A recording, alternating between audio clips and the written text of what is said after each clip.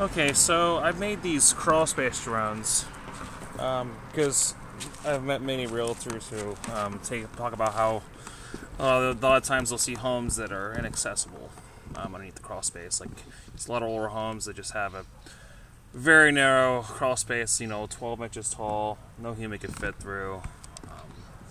So I got the idea of actually having RC cars. I've gone through many renditions and,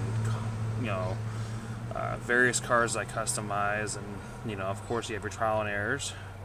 But I came down to these two cars. One's actually a tank, and the other one's an actual four-wheel drive RC truck. So actually I put all these lights on it, and I actually have an ABS coupling I put on top of the camera. So of course it's inevitable the car's going to flip over in a crawl space. You can't help it. So what I did is I put this top on top of it, so if I have to flip it back over or actually pull back with a string, which I attach a string to the back of all these, so that of course if you can't get to it, well, then how are you going to be able to retrieve it?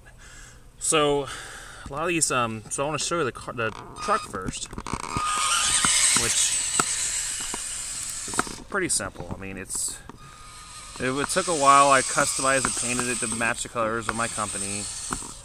I'm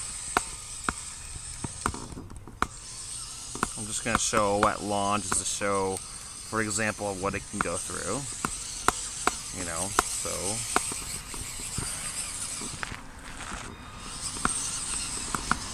there you go. And there's a camera, and then what this one over here is actually a very interesting concept I did. So this actually has been customized by 3 different RC cars I put together. I actually took this camera off a different RC car because the tank didn't come with one. So what I did was I actually used an adapter to go through a battery charger right here. All these lights are actually battery charged right here, so I can plug it to charge the whole thing. I decided to get a tank also because I'm going to run both of them. It's funny, it says military police on it. I didn't realize that. So let me show you how this one works. If you just give me a second, I'm going to put 1 second. Okay, so here we are. Let's see if I can control it with this as well.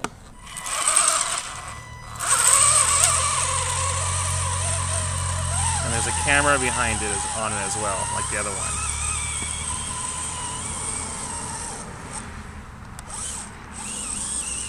So it really can just go through anything. You can see how bright the light is too. I mean, it just flashed right there. See,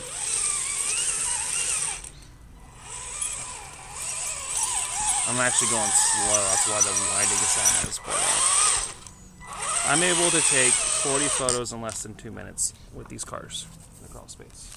So I want to show too, this is what the camera looks like, so let me flip it around a little bit. So, and then I'll pull up the app.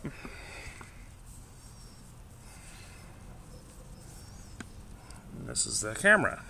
See? It's pointing over there. So I actually had to take the camera off a different different RC car. So I'm actually showing. And I go right there, and I could take pictures, do a video, everything. So those are my 2 crawl space drones that I have made. You can just see how bright the light is. And I actually put both of these in there with strings behind it, and I actually run both of them at the same time.